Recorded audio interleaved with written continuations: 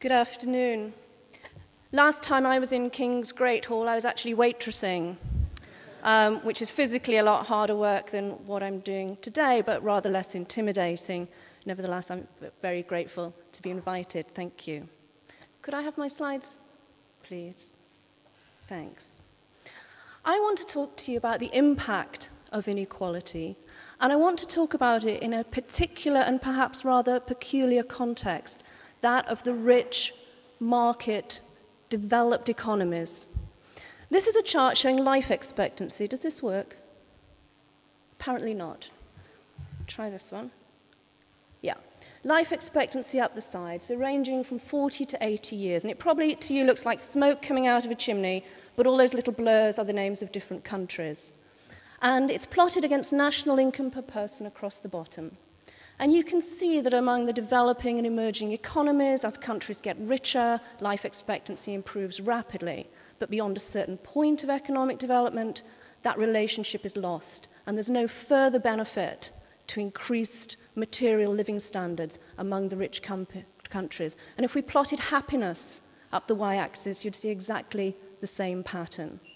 So we, in the rich countries, have got to the end of what economic growth can do for us in terms of health and happiness. And we're the first generation for whom that's really true. For all of human history, the best way to improve the quality of human life has been to improve material living standards. That's no longer true for these countries up here.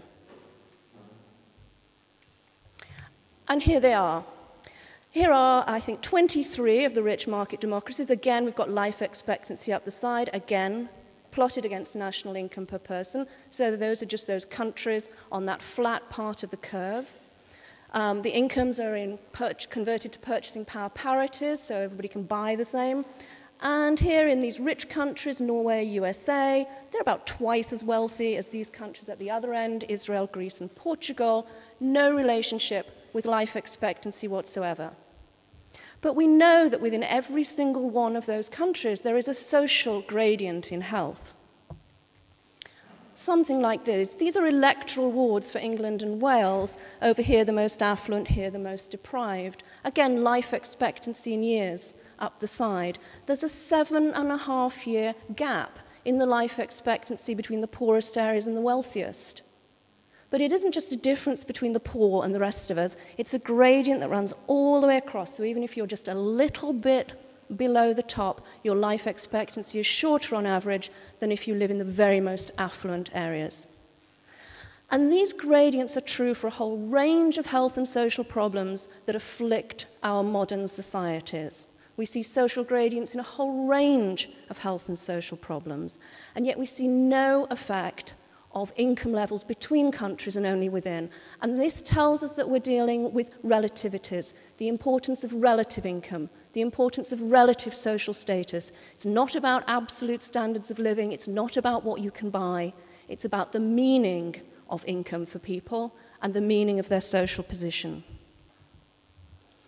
In our book, referred to earlier, The Spirit Level, what we did was we went out to look for data on the health and social problems that concern us most in societies. Things like teenage pregnancies, kids dropping out of school, the appalling waste of human capital that Rob was referring to earlier.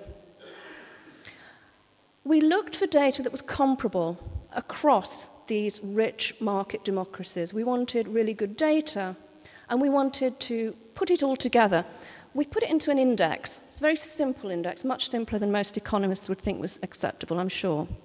But it contains data on life expectancy for different countries, the maths and literacy scores of 15-year-olds, infant mortality rates, rates of murder and imprisonment, teenage births, levels of trust, obesity, mental illness, which includes drug and alcohol addiction in the figures we use, and for a few countries, social mobility. Put them all together in an index. If you're higher up on the y-axis, you're doing worse. If you're low down, you're doing better. Again, plotted against national income per person, no relationship whatsoever. Nothing going on. It looks just like that picture I showed you before for life expectancy. But if we plot the exact same index against a measure of income inequality, of distribution rather than averages, that's what we get. Looks more like physics with a bit of measurement error than anything in the social sciences. Countries at the top that are most unequal, UK, New Zealand, Portugal, USA, a higher prevalence of health and social problems. The more equal countries down here, Japan and the Nordics, doing so much better. Now, the measure we're using along the bottom here is the ratio of the incomes of the top fifth of the population to the bottom fifth. We use that mostly because we were writing our book for a popular audience. We wanted a measure of income inequality that people can understand. On this measure, the more equal countries, Japan, Finland, Norway, Sweden, the rich have about 3.5 to 4 times the income of the bottom fifth, the poorest fifth. And in the most unequal countries, Australia, the UK, Portugal, and the USA, it's 7 to 8.5 times. Occasionally we have data for Singapore, and in Singapore it's 9 times. So that's the scale of inequality that we're talking about. Now, we knew that this was politically sensitive stuff, and we didn't want to be accused of having picked our countries to suit our argument, although I can describe to you the method by which we picked them. But we thought we'd repeat it all again in an independent setting. So we did it all again for the 50 states of the USA, looking at exactly the same issue. Do the more unequal states have more health and social problems? We created the same index, and we used the census data on income inequality. It's the Gini coefficient for household incomes. And again, a statistically significant higher level of health and social problems in the more unequal US states. And in case you thought we picked our problems to suit our argument, we did it all again with someone else's index.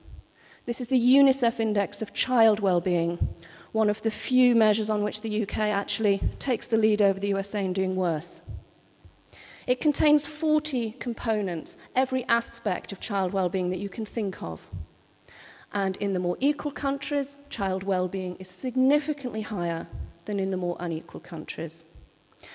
I don't have time to show you a lot of the individual components of these indices, but I'll show you one or two. These are levels of trust in different countries from the World Values Survey. In the more equal countries, around 2/3 of the population feel they can trust one another. In the more unequal ones, it's less than 1/5. In I thought I had the states as well. It's a similar prevalence in the states from your general social survey. In the more equal states, around 2/3 of people trust one another, less than 1/3 in the more unequal ones. And this is indicative of what inequality is doing to the social fabric. It's tearing apart the social cohesion of societies. Here's mental illness. In the more equal countries, fewer than 10% of the adult population with mental illness in the previous year. In Australia and the UK, 23%, and in the USA, more than 1 in 4. The scale of these differences tells you something important. It shows you that what you're seeing here is not a problem confined to the poor, not a problem confined to some ethnic minority or some unusual subgroup of society. It affects all of us. Data from colleagues in Canada on the homicide rates for US states and Canadian provinces. The provinces are triangles down here, the states are dots. In the more equal Canadian states, around 15 murders per million people per year. In the most unequal US states, it's 150. 10-fold differences strongly correlated with inequality. And we see this pattern again and again for problem after problem in both rich countries and US states. We also find that the impact of inequality, although it is strongest among the poor, extends all the way up society, so it is affecting whole societies. These are mortality rates for US counties, and here for counties in the more equal states, and there for counties in the less equal states. And you can see that in the poorer counties, it's definitely better to live in a more equal state. But the benefits of being in a more equal state extend all the way up to the very most affluent counties of all. A similar pattern here for education. These are literacy scores for young adults, arranged according to their parents' level of education. So here, at this end, the more uneducated parents, kids in Sweden do better than those in Canada, about the middle of the income distribution, and in the United States, much worse. But those differences, although diminishing, extend all the way up the social gradient, so that even among the most educated parents, kids do better in more equal Sweden than in the more unequal USA. And we have evidence from a number of different studies showing this pattern again and again, that the impact of inequality is felt even by the well-educated and the well-off. I also want to make a link between inequality and issues to do with sustainability and coping with climate change. And although our politics at the moment is dominated by the global economic crisis, I think over the next couple of decades it is going to become increasingly dominated by the need to cope with climate change. And we think that greater equality has a lot to offer here to societies as they attempt to deal with that challenge. And that's in three ways. The first is that more unequal societies create greater status hierarchies and therefore more status competition, and therefore more consumerism. People work longer hours, they get into debt more because they need to purchase things because status matters more. If we want sustainable economies and to rein in carbon emissions, we have to rein in consumerism, and greater equality may be leverage for achieving that. The second way relates to what I showed you about trust and social cohesion. That doesn't only matter for social relationships between individuals, it seems to affect how more and less equal countries deal with their counterparts and deal with the planet. In more equal societies, people recycle more. More equal societies are significantly more likely to donate more in foreign aid, to score higher on the Global Peace Index, to be less aggressive. They emit less carbon.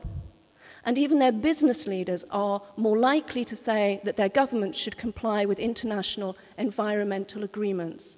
So more equal societies appear to be less out for themselves, not only in their intimate one-to-one relationships, but how they interact with other nations. And the third way in which greater equality has something to offer us as we cope with climate change comes in the realm of innovation. Now, it is a long-held popular myth that you need some hierarchy to create some aspiration, to create innovation and creativity. It's not true.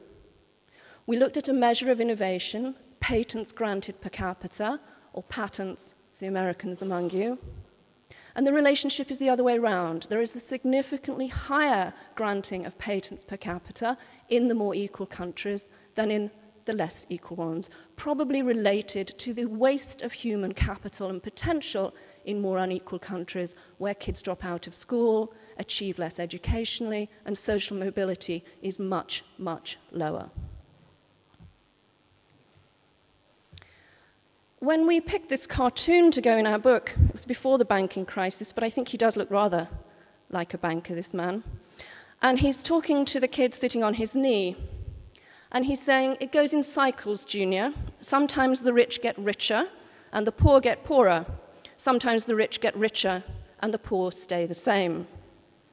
It's not really good enough. Jamie showed you trends over a long time. This is just the trend in income inequality for Great Britain over the past couple of decades, indexed to 1979. See a massive rise in inequality through the 80s and early 90s, and very little done to reverse that trend since. We hear the term broken Britain in our politics a lot in the UK at the moment. If you look at this chart, you might ask, if it's broken, who broke it? And who didn't fix it? But this slide also offers us a helpful message, as does the work Jamie has shown you. The inequality present in a country isn't a static characteristic of national culture or the way things always have been. It's not unchangeable. Countries become more equal, they become less equal, they shift, they move. And I think that gives us optimism for change. Look around you at this hall. It's amazing, isn't it? It is a centre, or has been in the past, of great wealth, representative of huge class and wealth disparities. It's an amazing place. But when I was here at Cambridge in the 1980s, King's was known as the People's Republic of Kings. The student union actually voted that the union leader must change his name from Sean Waterman to Sean Waterperson. It was a radical place then. Places can change, societies can change, and thinking can change. The great social movements of the 20th century haven't been decided upon by politicians or even academics. They've been driven by social movements and people requiring change. We're at an important moment in history where there is space for debate about what our economies should look like, how they should be structured, who they work for. The economic crisis is also an opportunity for real new thinking about how we make economies work for people and not vice versa. Thank you.